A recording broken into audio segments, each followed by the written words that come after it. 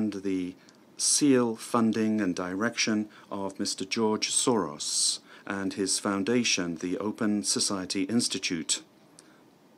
We call him a criminal.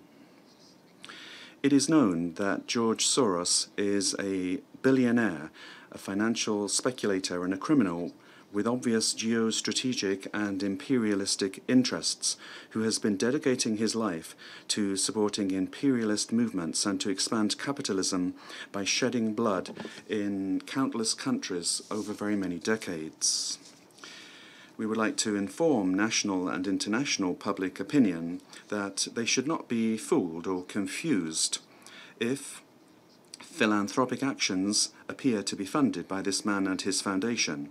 We must be clear that to Soros, it's all the same to him whether he is financing civil rights movements or criminal movements, either through peaceful or through violent means, in order to destroy entire societies and nations.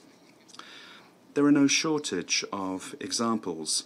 We cannot forget and should not forget that George Soros played a key role in the counter-revolutionary and anti-communist processes in Eastern Europe, especially between 1984 and 1989, supporting, for example, the anti-communist trade union movement, Solidarity in Poland, or supporting the Charter 77 in Czechoslovakia. Today, the world is witnessing the situation of countries like Libya and others. We know that Soros gave instructions on how to undermine the protests in Albania in 2011.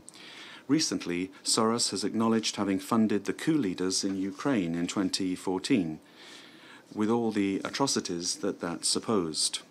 Soros has intervened in the overthrow of former Brazilian President Dilma Rousseff, and he's no stranger to the war in Syria.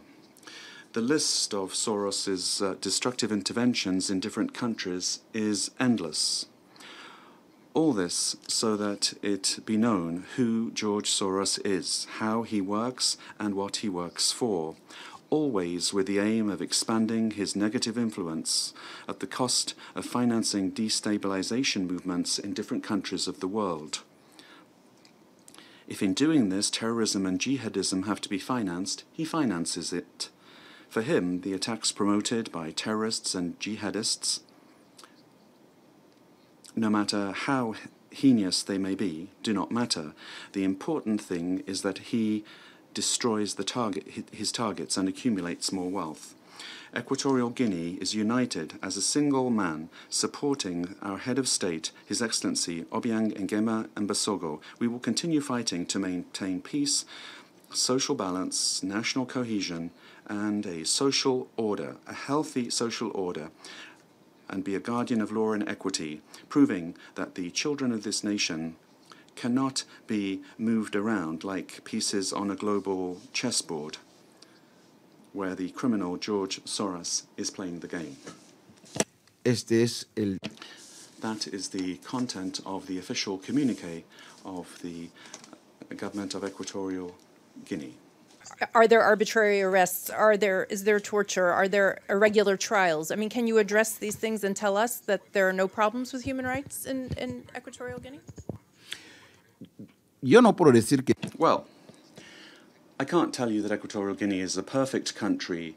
There's no perfect country in the world.